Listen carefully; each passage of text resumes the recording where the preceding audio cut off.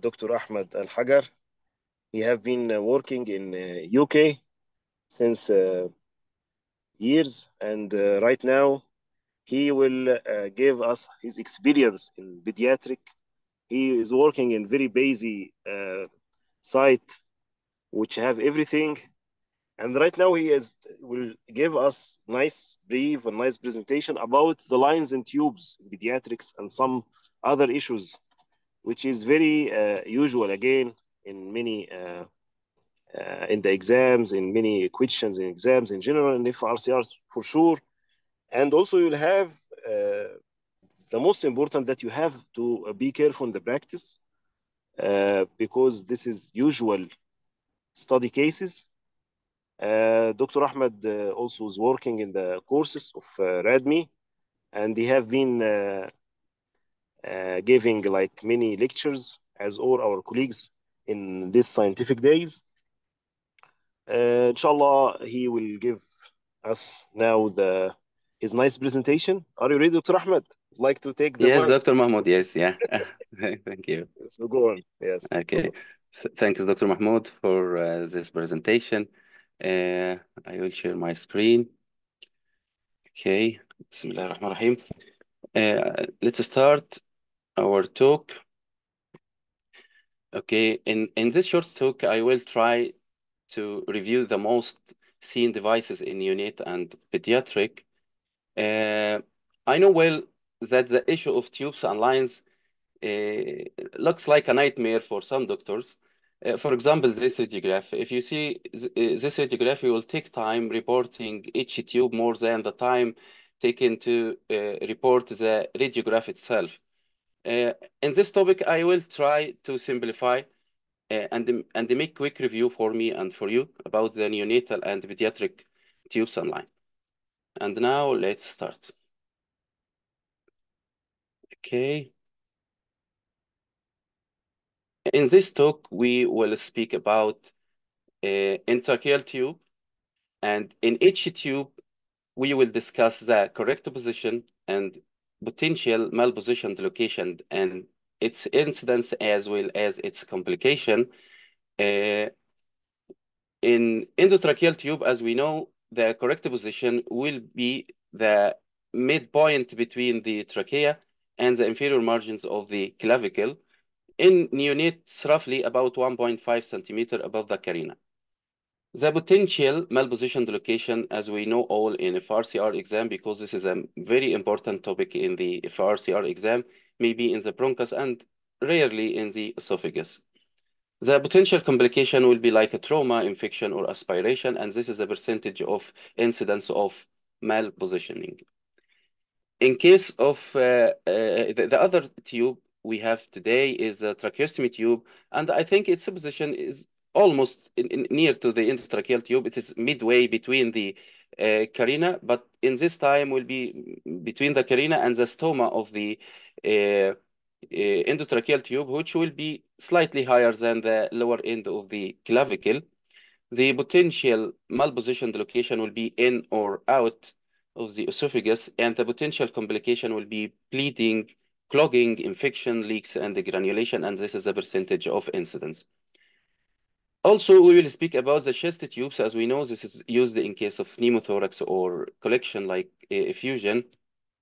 The correct position will be in the mid-anterior axillary line between the fourth and sixth intercostal space, and the side holes of the tube should be medial to the inner margins of the rib, and this is very crucial.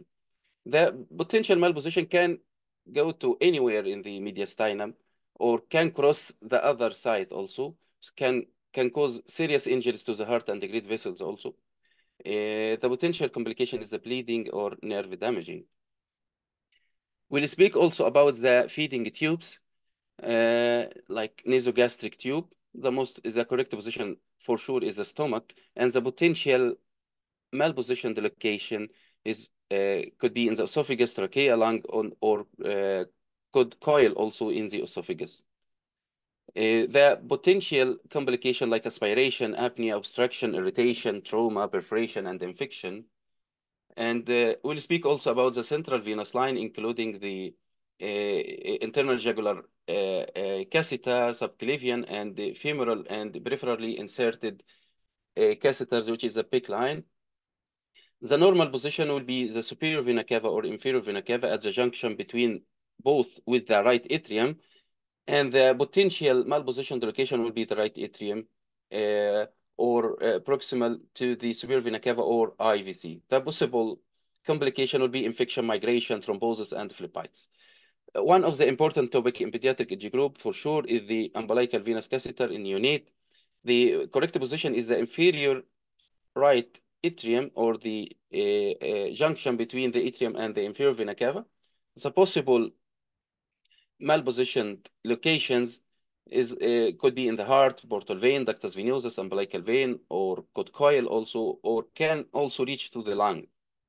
The potential complications like misdirection, infection, perforation, thromboembolic event can occur anywhere in the systemic circulation, and it also can cause abscesses in the liver. I saw a case in the last months, it caused abscess in the liver also.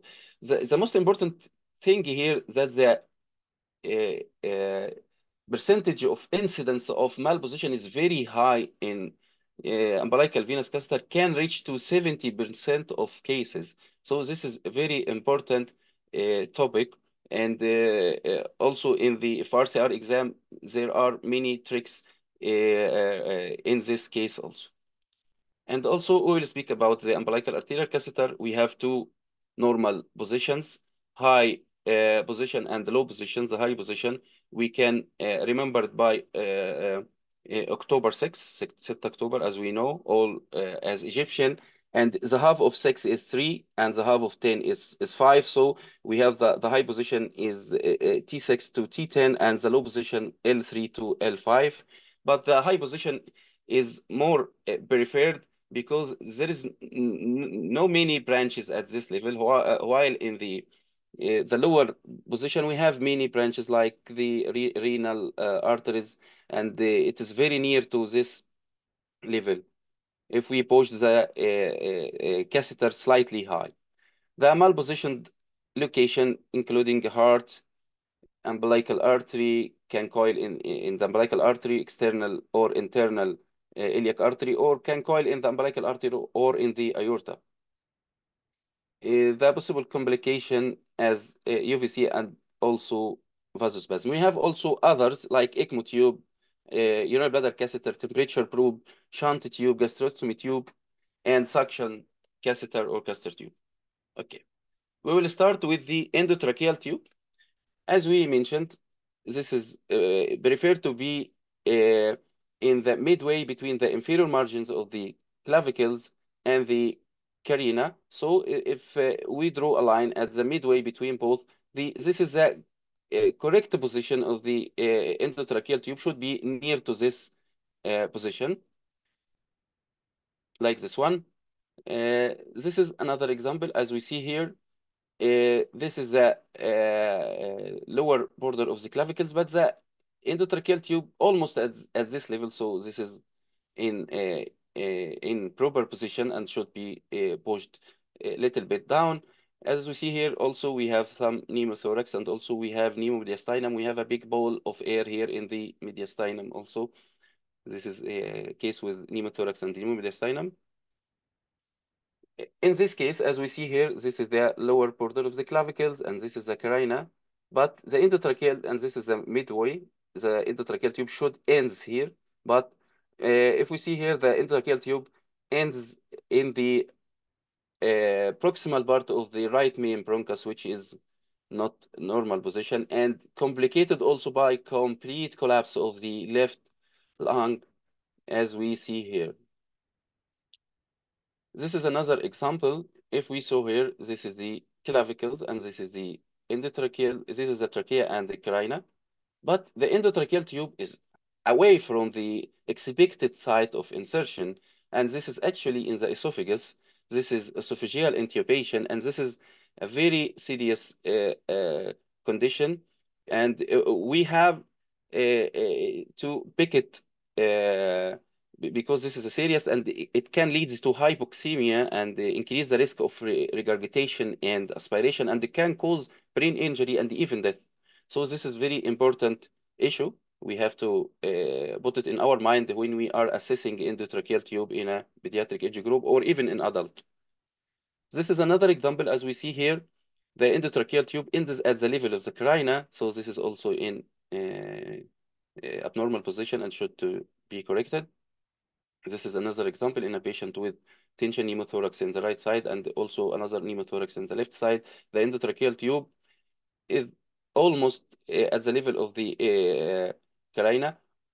Roughly, we can count, this is a lower level of the clavicle, we can count one vertebra and a half, either from the lower border of the clavicle or from the carina. We can count one vertebral body and a half, and this should be the normal position of the endotracheal tube, which is not the case here. We have the low position of endotracheal tube as we see. This is another example also. This is the left main bronchus endotracheal tube at the level of the carina. So this is in abnormal position. This is another example in the right main bronchus.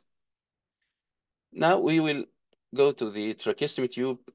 The same like the endotracheal tube, its level should to be one vertebra and a half above the carina. This is the level of carina. This is the left main bronchus. This is one vertebrae and a half, so this is in normal location. This type of endotracheal tracheostomy tube is called armored tracheostomy tube, in Arabic al-mudarra'a.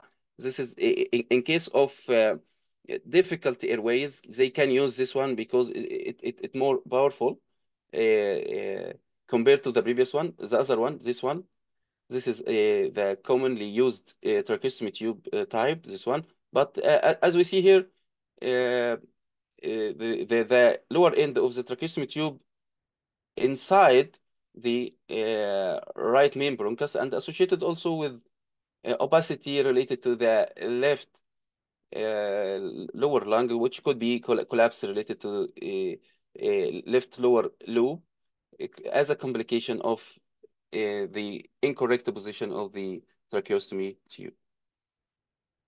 We'll go now to the chest tubes or the intercostal tubes or drainage tubes. As we mentioned, it should be inserted between the fourth and sixth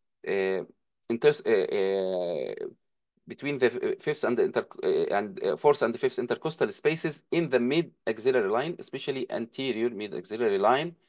And this one used for drainage of pneumothorax, as we see here, and sometimes also used to drain fluid. In case of pneumothorax, supposed to be more apical. In fluid like this one will be more lateral, and the holes should to be medial to the inner borders of the ribs, like this one. So this is a correct position. And this is a pigtail drainage tube also with the holes seen medial to the inner border of the rib. So this is a correct position. This one also, the holes seen medial to the inner border of the rib, and this is a correct position. But here in the tracheal tube looks in lower position as we see. This is a combination between pigtail drainage catheter and chest tube here. This is a side hole in correct position, and here also. And this is an example that gives us an idea about the incidence of complication in this case, because it's very easy to injure any organ in the mediastinal region. Here also the endotracheal tube, as we see, this is high in position. This is above the level of the clavicle, so this is in high position. This is a patient with right-sided tension pneumothorax, and for sure we will manage this one by inserting a chest tube. And this is after insertion of the chest tube, and the side holes looks to be medial to the inner margin of the ribs, but the pneumothorax is still the same. So for sure there is a problem. After doing CT, we found that the chest tube is subpleural in position, which was mistaken here as normal in position. So this is a common trick, and you have to put in your mind this trick in case of non-drainage of fluid or air like this patient. We'll go now to the feeding tubes, nasogastric tube for sure. This is a normal position, should to be 5 to 10 centimeter below the gastroesophageal junction or the level of the diaphragm. So this is in accepted location. This is another example of normal position of nasogastric tube. Also, this is another example of a normal position. Here also another example. If we look here, this is a nasogastric tube. This is the tube from outside the patient, then curled up, then go down, then its lower end almost at the distal end of the esophagus. So this is incorrect position and should to be repositioned. This is the lower end of the nasogastric tube. What do you think here? This is here in normal position or not? Is this too long? Is this too short? Is this in abnormal location? As we see here, we have a feeding tube, which is very long, but in the same time, this is very large. So this is not a nasogastric tube. This is a nasojejunal tube. And the nasojejunal tube is most of the time is thicker than the nasogastric tube, and it contains this areas. So this is not nasogastric tube. This is nasojejunal tube, which is in normal position. But if we look carefully, we have the nasogastric tube, which here go to the left main bronchus. So we have two nasogastric tube, nasojejunal tube in normal position and nasogastric tube in abnormal position in the left main bronchus. This is another example, but now in the right main bronchus, and also and I saw a case which in which the tube perforates the diaphragm and go to the liver and cause an abscess in the liver. This is another case. We have here the nasogastric tube which has been curled. There is kinking here and curled up. So this is abnormal location of the nasogastric tube. And this is another example. It's curled up and go again. So this is incorrect position. This is another example we have here. If we make zooming for this slide, we have large pouch of air related to the base of the neck associated with vertebral anomalies, and also we have rib anomalies, and we have failure to insert nasogastric tube into the esophagus in a neonate with multiple secretions. In this case, we have to suggest that the child has esophageal atresia and tracheoesophageal fistula, distal tracheoesophageal fistula, because we have air in the abdomen. And it was the case, really, in this patient. This patient was Vactral, as we know, in case of presence of tracheoesophageal fistula with vertebral anomalies, cardiac anomalies, and others like radial ray anomaly, if the upper limb is included in the study, the radius and thumb can be absent also in this case. And this patient was Vactral. As we know, in Vactral, we should to investigate for any obstructions at the beginning of the alimentary tract in the esophagus, like esophageal atresia, and the end of the alimentary tract like imperforate anus, and the middle of the alimentary tract in the region of the duodenal atresia, plus the cardiac anomalies as well as the vertebral anomalies. Here, what do you think the position of nasogastric tube? Is this a normal position or not? For sure, we don't have nasogastric tube. We have another tube here. The nasogastric tube will not be like this appearance. This appearance is typical for suction tube, which is used for suction of the retained secretions in case of esophageal atresia. So this is a suction tube. And here there's another example of coiling of the nasogastric tube in the air pouch related to the esophageal atresia. And here also we have another tube What do you think? Is this is a nasogastric tube? For sure, no. This is not a nasogastric tube. We have something inside. This is a pH probe by which they can measure the pH of the esophagus in case of gastroesophageal reflux, work up. And this tube should be above, just above the level of the gastroesophageal junction. So this is pH probe in correct position. Here also we have nasogastric tube in normal position. We have endotracheal tube at the level of the clavicle, accepted. But we have another tube here, which is the esophageal temperature probe. This curled structure is a temperature probe, which can be used through the esophagus or through the rectum. So we have to be familiar with this appearance of device. The correct position of this device should be in the distal third of the esophagus, just behind the mid aspect of the heart. So this is incorrect position. Now we'll go to the PIC tube, percutaneous endogastric tube.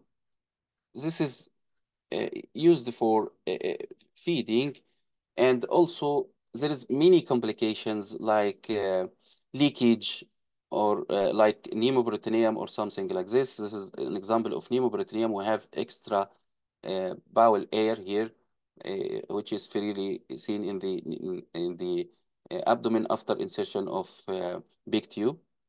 And this is another example after insertion of big tube. We have big air shadow here. In the lateral views, it is pneumoperitoneum here noted in the abdomen. We'll go to the vascular lines. We'll start with the PIC line. PIC line will be the small line, the caliber is small, and most of the time inserted through the upper limb or lower limb, and sometimes also through the scalp of the kids. It's lower end shouldn't go to the right atrium, should be in the distal superior vena cava if it in the upper limb or scalp, and should be the upper end of the inferior vena cava if it inserted through the lower limb. So we have two levels. This is levels of the heart, T4 and T9. So in case of peripherally inserted line in the upper limb or scalp shouldn't exceed T4, which is the same level of carina, by the way.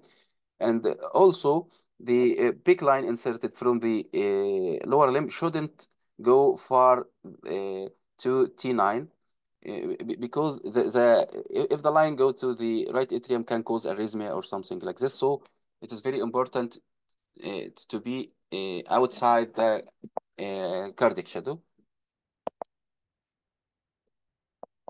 This is an example of a peripherally inserted line, which is in abnormal position. It come this is axillary, subclavian, then the right brachiocephalic, then the superior vena cava going to the right atrium, and I think also may reach to the right ventricle also. So this is abnormal location. This is another example. This one came reaching the right atrium, and after that crossing to the other side. So we have two pathways, either patent foramen oval going to the left atrium or going through the coronary sinus. So this is in both cases, this is abnormal location and should to be readjusted. This is another example here, crossing the midline through the foramen oval to the left atrium, then go to the left upper pulmonary vein. So this is also abnormal location and should to be adjusted. This is another example. We have left-sided PIC line. As we see here, we have a very weird pathway of the line. The line here in the axillary vein, then subclavian vein, then supposed to cross the midline in the left brachiocephalic to meet the right brachiocephalic to form the superior vena cava. But in this case, it go down to the heart directly. So we have here anomaly, which is the persistent left superior vena cava, and persistent left superior vena cava normally drains to the coronary sinus. So this is an area of the coronary sinus. So if we draw it, this is axillary vein, subclavian vein, and then the left superior vena cava draining to the coronary sinus, then to the right atrium, then to the IVC, then to right hepatic vein. So this is a very weird pathway of PICC line. Here also another example of abnormal location. We inserted right upper limb PICC line, go to the subclavian, then go down. So this is also in abnormal position, going to the right axillary region, maybe in a branch of the articular branches here. In a patient with osteogenesis imperfecta, as you see, we have multiple fractures in the ribs and the long bones. Here also, this is another example of the same pathway. And this is another example. We have here central venous line coming from the left internal jugular pathway, going down. The internal jugular will meet the subclavian to form the brachiocephalic vein. Brachiocephalic vein cross midline to meet the right brachiocephalic to form the superior vena cava. But in this case, the line crossing midline and they go back through the right brachiocephalic vein. And also, as we see here, we have high nasogastric tube. Nasogastric tube ends here. So we have both abnormal position, both tubes with abnormal position. Here also the nasogastric tube in abnormal position. Here also, there's the same patient after changing the line, and now it's curled, go back through the subclavian, left subclavian vein, and still we have the nasogastric tube also in high position. This is the lower limb PICC line, as we see, shouldn't reach the heart. It can be anywhere from the pelvis to the heart here, but shouldn't reach the region of the heart, and also should ascend on the right aspect of the colon, because as we know that the inferior vena cava is a right-sided structure, so the line should ascend in the right side of the vertebral column. Sorry. This is another example of right lower limb PICC line. Here also, this is another example of left lower limb PICC line, and this is also a PICC line from the left upper limb. Here also the endotracheal tube is low in position, as you see. And here also another example of left lower limb PICC line ascend along the right side of the vertebral column. Here we have a PICC line which ascend along the left side of the vertebral column. So in this situation, we have a weird pathway of the left PICC line.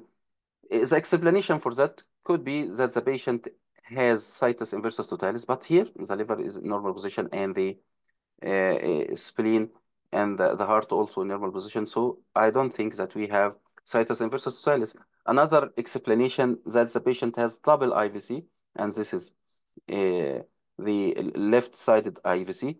But the thing again is that we have some curling in the tube here. If we compare this one, this is a normal pathway, we'll go smoothly to the IVC, but here we have some kinking. So after doing lateral view for this patient, the PICC line go through a lumbar vein, going to the spinal canal and going up here. And unfortunately, this baby has permanent complication, neurogenic bladder and flaccid paraplegia. So it is very important to trace the whole course of the line. And it's very important to know the normal vascular pathway and the expected vascular anomaly also to be aware of this one and give a correct diagnosis and the correct possibilities for every patient. This is another tube in pediatric age group and also used in adult. As we see here, we have large, wide, double-tunneled tube inserted here in the left internal jugular vein. This one is a permacast, and this one used in case of dialysis. As we see here, we have multiple osteolytic lesions noted in the bones. In a case or a patient who has chronic renal failure, so we have to suspect that this is multiple brown tumors. Also, we have softening of the bone and osteomalacia. The bone is very easily to be bended. And also we have some thing like rachitic rosaries because of the osteomalacia seen in this patient also. This is another example. As we see here, we have a line go through the left internal jugular vein, crossing the midline, and going to the right superior vena cava, which is in correct position. But what is this line? This line is portacase. Portacase is something inserted under the skin to give the patient continuous medication, either chemotherapy or antibiotics. And this is used in case of long-standing infections like cystic fibrosis, or in case of malignancy like lymphoma or Ewing sarcoma. As we see here, if we look carefully, the left clavicle, the left scapula is absent, and we have surgical clips here. This is a previous X-ray of the same patient. We have here lesion in the left scapula, and this one proved to be Ewing sarcoma. So this is a portacase giving the patient chemotherapy in case of Ewing sarcoma, which is in correct position. We'll go now to umbilical venous catheter. The pathway of umbilical venous catheter, as we know that in the umbilical cord, there is two arteries and one vein. The umbilical vein has a pathway along the anterior aspect of the abdomen or anterior abdominal wall, while the umbilical vein will go to the internal iliac veins, then arteries, then ascend along the posterior aspect of the abdomen in the aorta. So if we have lateral view of the abdomen in a child, it is easy to know if this tube is umbilical venous catheter or arterial catheter, because the venous catheter will be anterior while the arterial will be posterior. The course through the umbilical vein go to the ductus venosus, and after that going to there's a ductus venosus here, which connect the vein here, which is the IVC, to the left portal vein. So we have many possible locations. Abnormal location may go to the left portal vein, may go to the main portal vein or the right portal vein. So we have many courses according to this appearance. Here, the lateral view. So the umbilical venous catheter runs through the anterior abdominal wall, and its position can be a little bit to the right, little bit to the left.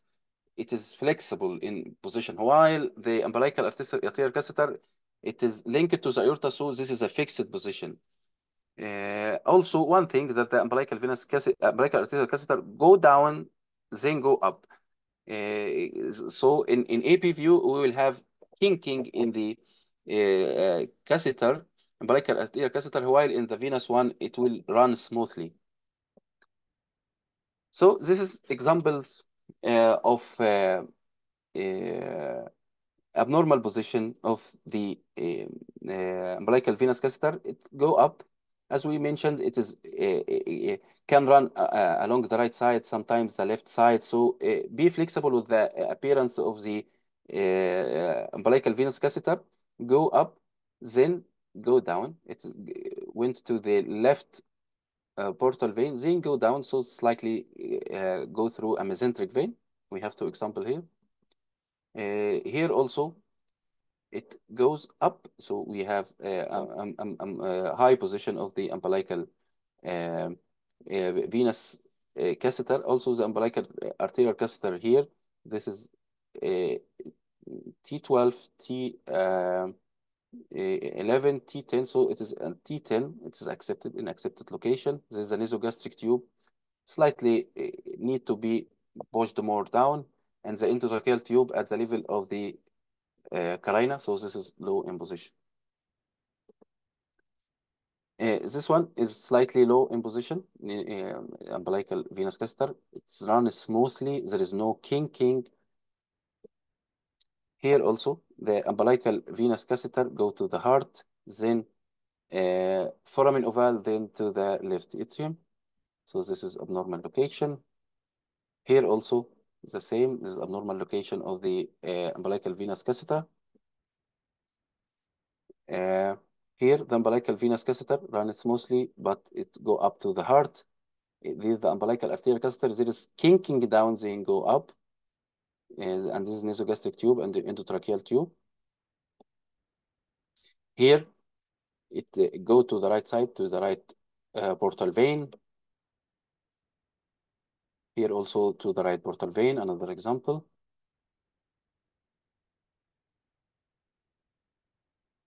Here also go to the left side, likely splenic vein, likely. Here also go, then kinking and go back to the right side. Could be also a vessel related to the stomach or the spleen here. So we have a weird position here. The same position here, likely splenic vein also. We'll go now to the umbilical arterial catheter. We have two umbilical arteries. One go to the internal iliac, the left one, and one to the right one. Then go up through the aorta. We have two positions, as we mentioned, low position and the high position. The high one is preferred is October 6. Then the half of 10 is 5, and the half of 6 is 3. So will be L3 to L5 as this one. Here, this is the umbilical arterial catheter. We have here, this is T12, this is T11, this is T10, 9, so this is in a correct position. But as we see here, we have nasogastric tube, which is high in position. This is another example. The arterial catheter go more up at the level of the aorta. This is a very high position and should to be corrected. Here also it kinks in the aorta and then go down. This is abnormal position. And this also go down and try to ascend to the aorta, then kink it again in the aorta. So this is kinking of the umbilical arterial catheter. And also came here, go to the aorta and crossing to the left side, left common iliac, and go to the left side. And this is a very common complication also. And the umbilical venous catheter also is high in position in this patient. Here also, this is high in position, umbilical arterial catheter. We'll go now to the others. We finished the main ones, but we'll go now to the others. The most commonly seen also is the VB shunt. As we see here, this is a shunt connecting the ventricular system up to the peritoneum, down to drain the extra fluid to the peritoneum. So we are searching for any kinking, fracture, any abnormal location or something like this. But in this position, it looks to be accepted. But here we have this connection of the tube. We have also abnormal location of the tube. It's go down through the right inguinal canal here, kinked and go to the right inguinal canal. This is very weird. And here also it's already disconnected from the upper part of the tube. Here also it's go, then curled up, then perforated the stomach, then go up here to the distal esophagus. This is a very weird location also. And here also it runs down through the rectum. It perforates the rectum and go down. And here also perforated the urinary bladder and go through the urethra. So we have many weird pathways of the VB shunt tubes. We'll go now also to ECMO tube. ECMO tube is a extracorporeal technique to oxygenate the child in case of cardiorespiratory failure. We have two types, either veno-venous or veno-arterial. When you have two parallel big tubes, this is the biggest tube in the child, two parallel tubes, this is will be veno arterial. While if you see one large tube or two tubes which on the same line, this will be veno venous ECMO tube. Like this one, this is one tube. This is a veno venous, and this is the pathway of the tube itself, and this is veno venous because both lines, both tubes are in the same line, and this is a veno venous also. But this one is a veno arterial tube. Here the oxygenation occur outside the lung. This is another line also in case of post-cardiac surgery. They can sometimes put right atrial line into the right atrium itself, and this is a very common. We have also the double J stents and the BCN stents, also biliary stents and vascular stents. We'll go now to the first X-ray in the lecture. This one, and the question was how many lines and tubes in this case. If you are reporting this one, you will take time to report because we have many lines. We can count. This is the first line. This is nasogastric tube, which is seen in normal location. Also the endotracheal tube. This is the carina here, one vertebra and a half. So this is accepted location. And also we have umbilical venous catheter, which is an accepted location at the at the superior end of the superior vena cava, accepted location. We have here the umbilical arterial catheter, which is kinked in the aorta, so this is in abnormal location. We have also vascular line, PIC line here in the femoral side, which is in satisfactory location. We have also, this is urinary bladder catheter here, which is in satisfactory location, and also we have temperature probe, which now seen through the rectum, not through the esophagus, and so we have many tubes in one X-ray, which if there is two or three of them in abnormal location, we will take time for us from us to report this one. We'll go now to some quick cases, quiz cases, as we see here.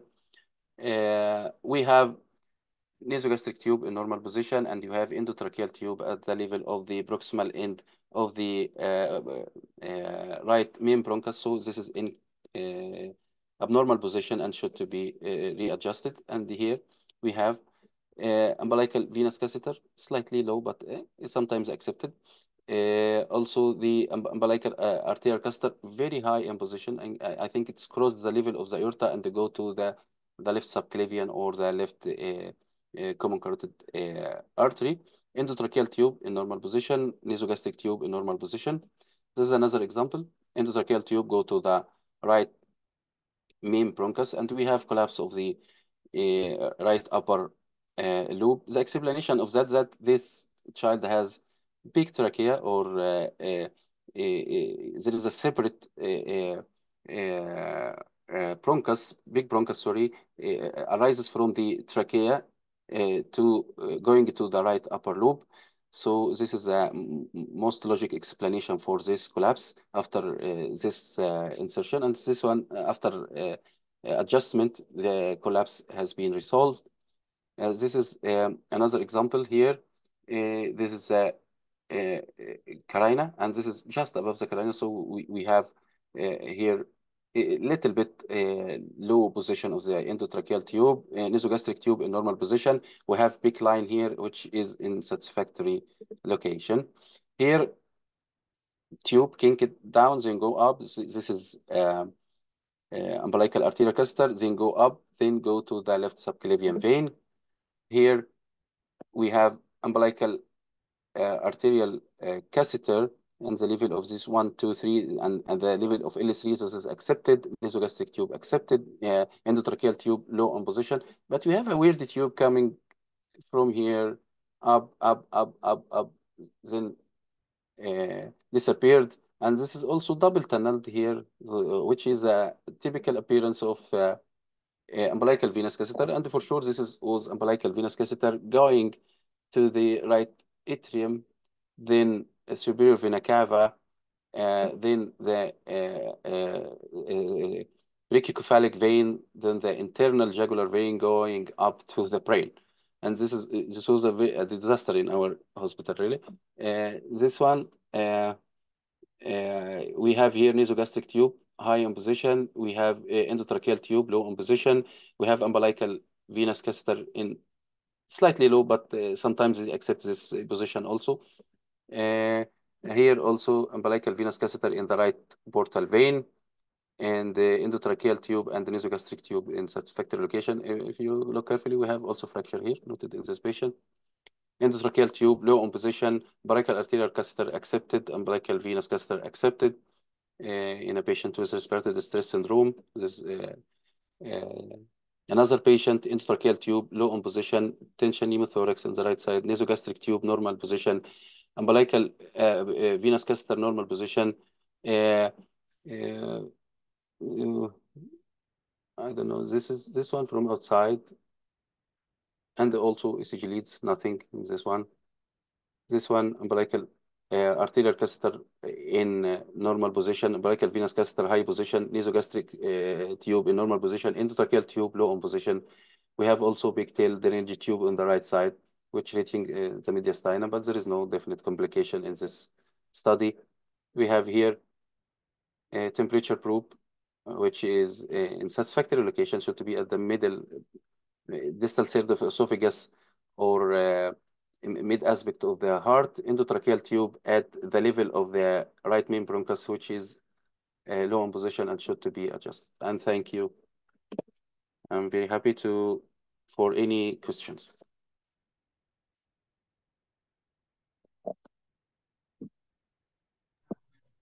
Thank you, Dr. Ahmed. Thank you for this very informative presentation and very nice lecture. I see some question in the chat. Maybe you can just have a quick look. Yeah. And if there is any chance to answer some of them. Yeah, I will check here. Sorry.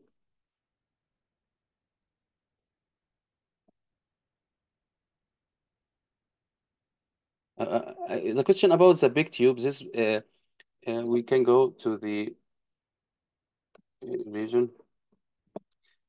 Sometimes in patient with difficult feeding, they insert a tube into the stomach directly to feed the patient by this tube.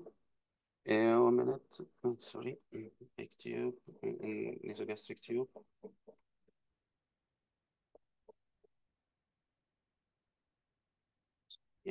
Yeah, this one. This one is percutaneous endogastric tube. This is put inside the stomach itself to give the feeding of the child directly through this tube. And this is very important, and also it changed by time, sometimes by pediatrician and also sometimes by radiologist. And there is many complications associated with this tube, either leakage. So in this case, sometimes they ask us to inject contrast into the big tube and have a abdominal X-ray for the patient to see if there is any leakage of contrast outside the bowel or not. And also sometimes there is a possibility of pneumoperitoneum because of there is no sealing, correct sealing of the tube to the stomach. So the air from the stomach or air from outside go to be free in the peritoneum, and both these are the most complications we have met in our clinical practice. In tube tension. I think yes. There is. I don't know if there is another question or this is the last question here. Big tube inside lumen of stomach or Dr. Ahmed, this one? Or you answered it already? For the big tube? Yes, there is a question, last question here, big tube inside the lumen of stomach or all Yeah. of it. Okay, so Yeah, we already answered. Yeah. Okay. So thank you so much and